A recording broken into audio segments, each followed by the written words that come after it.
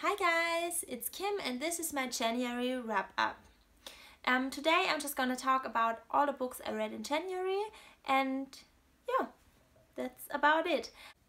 I posted a January wrap up at the beginning of the month and I planned to read 6 books this month. I read 5 of those. One of those I didn't read, but I read 2 I didn't have on my TBR, and I also started another 2 that I didn't have on my TBR.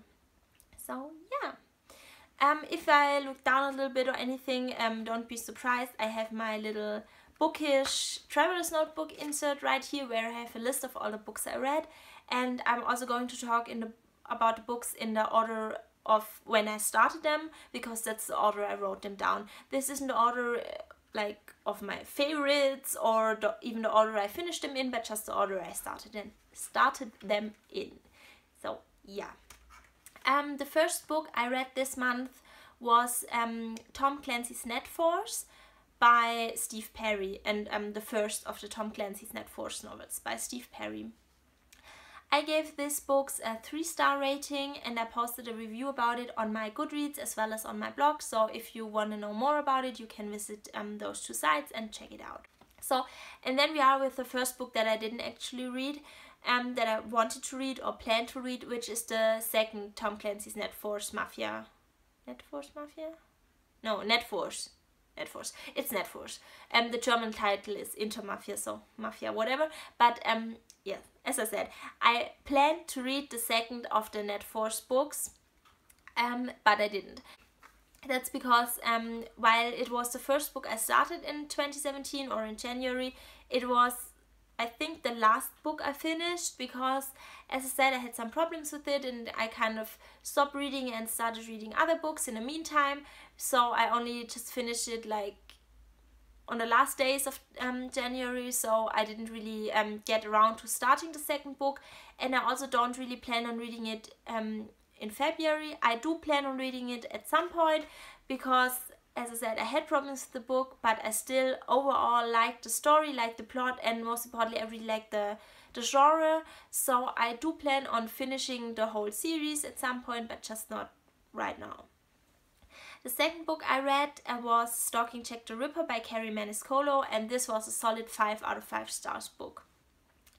Also, I have a review on this on my Goodreads. I don't have one on my blog because I started my blog after having finished the book, but I really loved this book. You probably all know what it's about. So as I said, I am planning, or I'm not sure if I said it, but I am planning on filming a review of this book because I really want to talk about it, and it's going to be part spoiler free and part spoilery because I really want to discuss the outcome. I really want to discuss who Jack the Ripper is, because I think it was a really great plot twist. I didn't see it coming, but yeah, I really liked it and I gave this book 5 stars, and yeah, I really loved it. The next book I read wasn't actually on my TBR, and it's The Crown Conspiracy by Michael J. Sullivan. It's the first book in the Ruria Revelations. I'm sorry if I just butchered that. I have no idea how to pronounce that. And it is about 2 thieves that are framed for the murder of the king and the abduction of the king's son, or the new king, whatever. Prince King. He is the king now, but he used to be the prince, obviously, which, yeah, you know what I mean. I gave this book a 5 out of 5 stars. It is a high fantasy, as you might have already guessed by what I just said.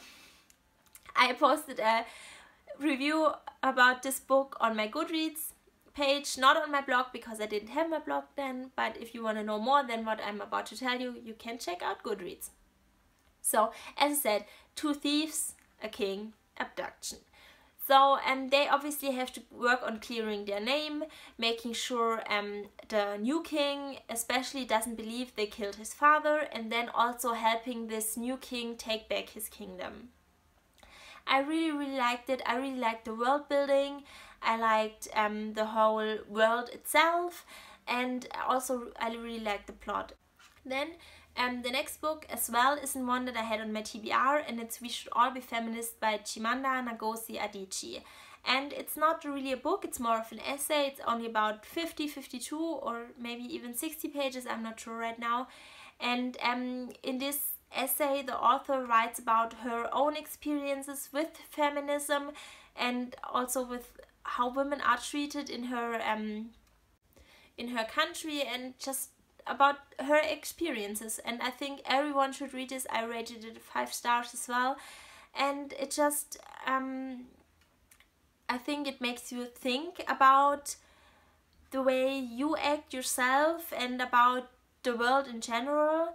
And I think it's a really good book, so I think everyone should read it. And yeah, I don't really know what more to say. I didn't write a review about this because it's kind of, I don't know what to say about non-fiction books, and I don't know, I tell you, everyone read this book, and yeah, just read it. Don't listen to my talking weird things and whatever. Just read the essay. That's all I have to say about it. The next book was actually on my TBR, and it's Of Fire and Stars by Audrey Coulthurst.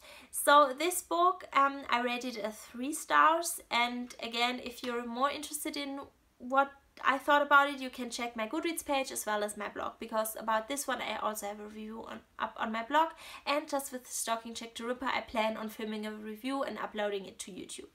This month I also listened to 2 audiobooks which I had on my TBR, and they were Heir of Fire and Queen of Shadows. And I gave both of them a 5-star rating. I'm not going to talk about them because they're the 3rd and the 4th part in the series, in the Throne of Glass series by Sarah J. Maas, in case you've been living under a rock and don't know. And yeah, if I was going to say anything about this, I would spoil you for the first book, so I'm not going to. And that's it.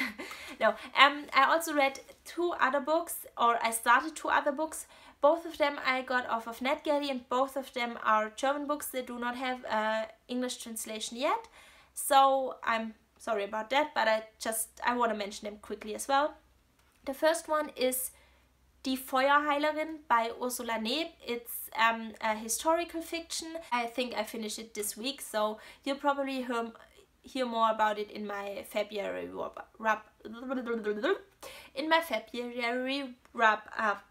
Some words I'm just having trouble with, and I don't know why. So the last book I want to talk about, again, as I said, it's a German book that is not available in English. It is called Fairies Kristallblau, which directly translated would mean Fairies Crystal Blue, and it is by Stephanie Dehm. I also got this book off of NetGalley, which is the only reason I have not DNF'd it. I'm 30% into the book, 13% into the book, and I just don't like it at all. It is about this girl, a German girl who has just finished high school and is with 2 of her friends in either Mallorca or Lloret de Mar. I'm not sure which it is. And for those of you who aren't from Europe, Mallorca is an island, and an island that belongs to Spain, and Lloret de Mar is a city in Spain, I think. It's a city or a region. No, it's a city. I'm sorry. Everyone who is from Europe will probably think like, why do you not know this?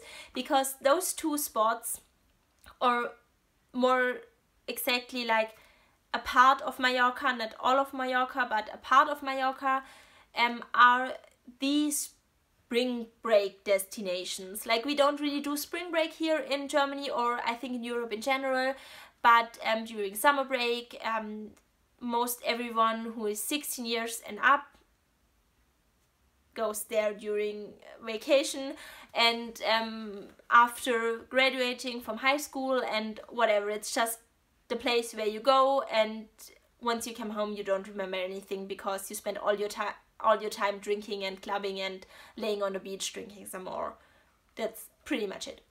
So they go there again, which is nothing special, it's pretty normal because almost everyone does it, and there she meets these people who tell her she's a fairy. So I'm not spoiling anything. As I said, I'm only 13% into it. This just happens right at the beginning. And yeah, they tell her she's a fairy, and they also tell her everything that's involved in being a fairy. Yeah, and then that's it. So like I don't know, I don't feel like there's any world building, because they take her, sit her down and tell her everything. And to me this just seems like a very easy way out. It's a very easy way to not have to do any world building at all, and it kind of takes the point away of reading this book, I feel like, because right now I don't see why I should read it. I already know everything about this world there is to know. At least that's what it feels like.